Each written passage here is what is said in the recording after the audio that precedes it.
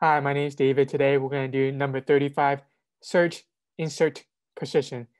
This is an easy level problem on LeetCode, and we're going to solve it in JavaScript. Given a sorted array of distinct integers and a target value, return the index if the target is found.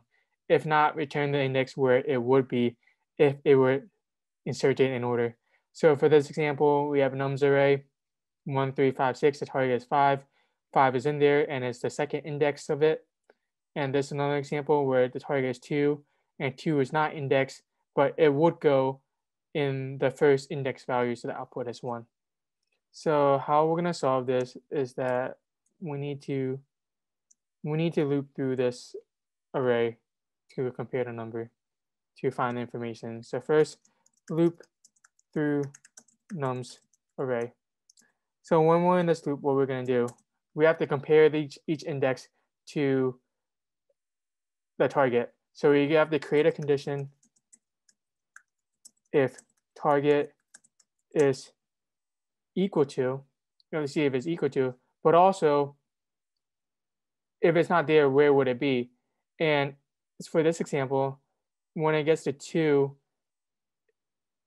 it should be the first one. So we have to loop into it if it's equal to it or it gets greater than it. So is if target, if nums index of I is greater than or equal to the target. Once we get that, we'll get what we need, the index we need. And if it is true,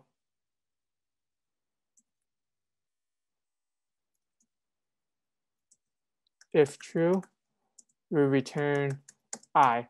So that will give you the output, the index of the array. If we don't, and this will cover the edge case if it's the first value as well, 0, because num0 is greater than I, return I will be 0.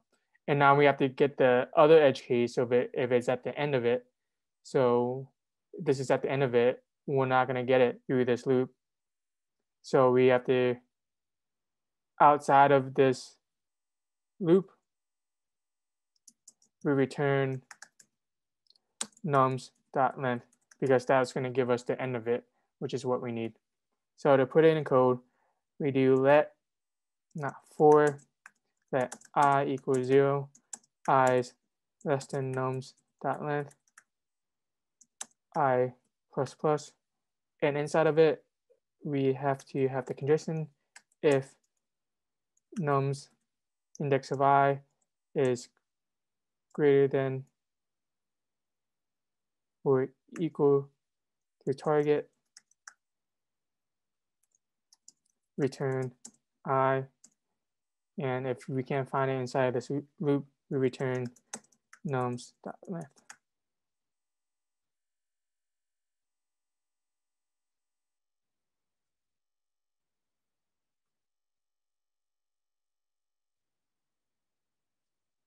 Great, we got it.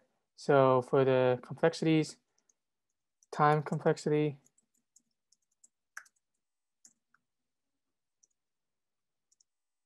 we know that we're doing a loop, so it's going to be O of n.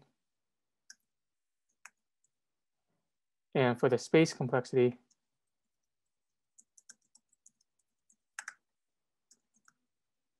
since we're just will be constant since we're not really taking up any space.